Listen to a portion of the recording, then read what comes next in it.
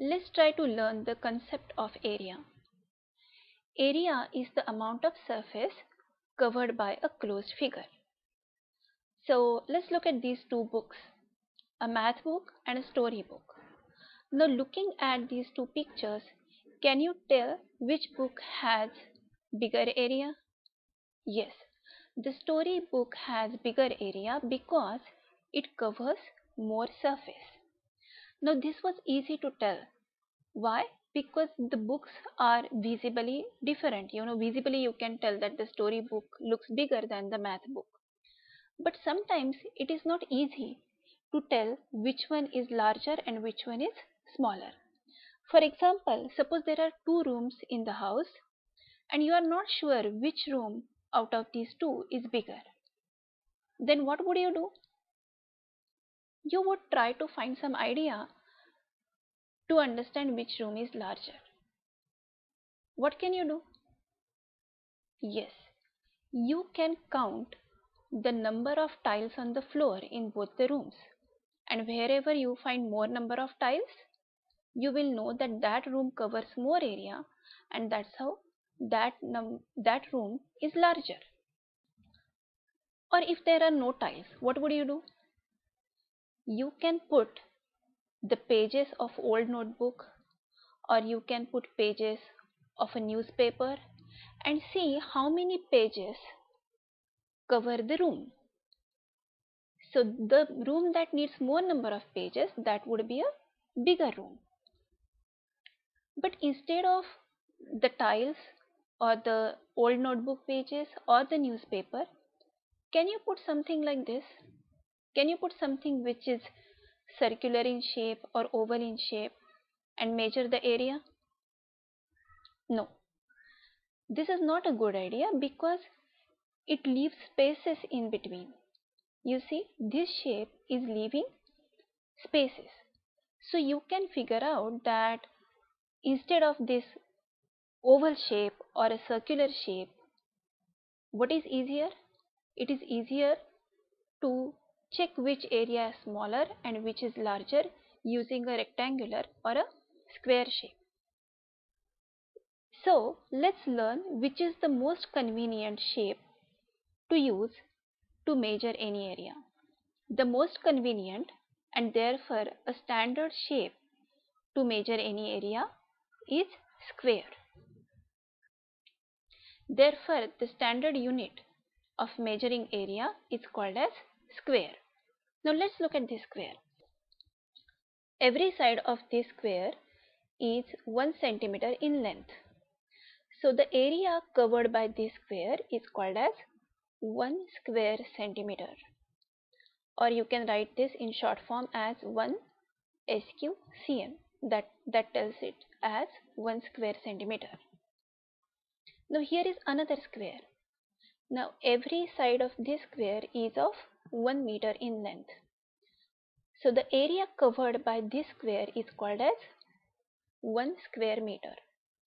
So here onwards we will always use square as the standard unit to measure area. We will always tell the area as square meter or square centimeter or square kilometer and so on. Now let's look at this area. Now what is the area of this square? You see, this area is covered by 4 small squares. That means area of this figure is 4 square centimeter. What is the area of this figure? 1, 2, 3, 4, 5, 6. 6 squares cover this area. That means area of this figure is 6 square centimeter. Let's look at some more examples. Now you see this stripe, this rectangular stripe.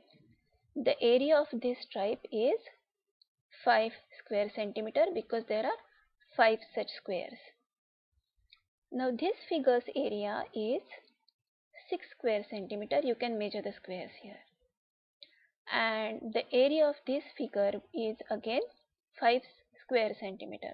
Now you can see that two figures here have area as 5 square centimeter, but the shapes are very different.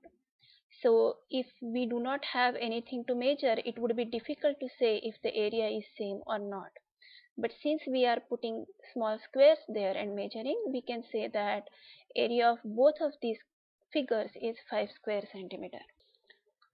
Now here is a rectangle, and as you can see there are these 6 squares, so the area is 6 square centimeter. Now can you look at the length and breadth of this rectangle? The length is 3 centimeter and the breadth is 2 centimeter, as you can see, because every square is of 1 centimeter side. That means I can also write this area as 2 multiplied by 3 equal to 6. So the area of this rectangle is 2 centimeter multiplied by 3 centimeter is equal to 6 square centimeter. Like this, I can calculate area of any rectangle.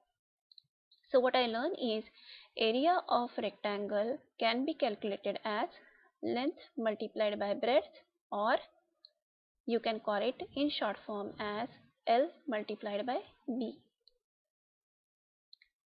Now let's look at this square. Area of this square is 4 square centimeter and each side of this big square is 2 centimeter. So I can write this as 2 centimeter multiplied by 2 centimeter equal to 4 square centimeter. So I can write it as area of square equal to side multiplied by side, because it would be applicable to any square. You can try it out. So side multiplied by side, or side square, is the area of the square. Now let's look at some more examples. Here is a rectangle. Its length is 8 centimeter and breadth is 3 centimeter. So its area would be 8 multiplied by 3 is equal to 24 square centimeter. Now every time I do not need to put small squares to cover the rectangle to figure out the area. I can simply use my formula, multiply length by breadth and calculate the area. Now here is a square. The side of the square is 4 centimeter. So what would be the area? The area would be 16 square centimeter. Again, I'm not going to put the small squares here. All I need to do is use my formula. Now let's look at some more examples. Let's start with a rectangle. The length is 9, breadth is 7, so area would be 63. If length is 10 and area is 30, what would be the breadth? 30 divided by 10, which would be 3, because 10 3s are 30. That means breadth has to be 3. Now if I don't know the length, I know the breadth is 4 and area is 48. What would be the length? 12 4s are 48. That means the length is 12. Now let's go over the examples of square. If the side of the square is 7, the area would be square of 7, or 7 7s are 49. So the area would be 49. Now if the area is 100, what would be the side? 10 10s are 100. That means the side is 10. If the side is 9, what would be the area? 9 9s are 81. That means the area is 81.